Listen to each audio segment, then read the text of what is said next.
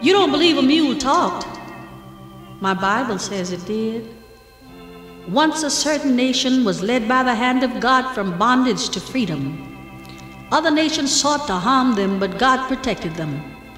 Now Balak, king of Moab, was jealous of these people, but afraid of them, and sought to drive them out of the land. He sent for Balaam and said, Balaam,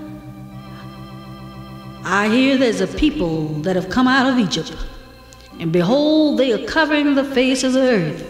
They are too mighty for me. Now I've heard about how you've been given a gift. Those you bless are blessed, and those you curse are cursed.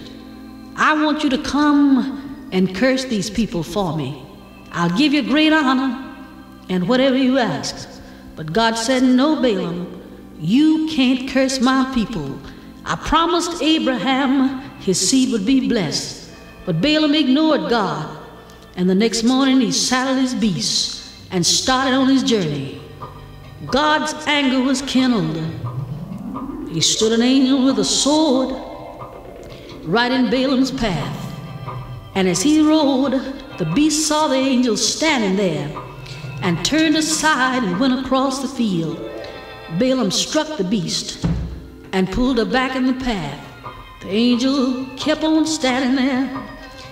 And when the beast saw the angel, she plunged into a wall on the side of the path and mashed Balaam's foot against the wall, and Balaam struck her the second time.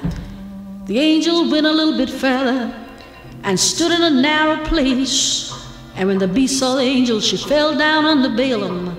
He became very angry and struck the beast the third time. That time, Numbers 22:28 says, God opened the mouth of the beast, and she said, Balaam, Balaam, what have I done to thee that thou hast smitten me these 3 times?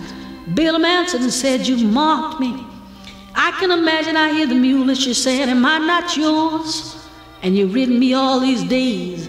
Have you ever known me to do this before? Balaam answered, no. That time God opened the eyes of Balaam, and he saw the angel standing there with a sword in his hand. God, my master.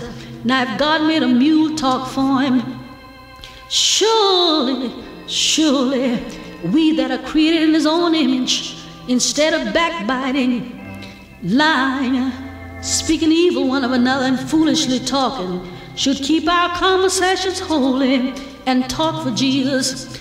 As for me, long as I live, I'll say as David in Psalms 119, my lips shall utter praise, and my tongue shall speak of thy word. Yeah, I wonder, are you willing to talk for him? Are you willing? Are you willing? Yeah, I'm so willing, and I'm gonna talk about him everywhere I go.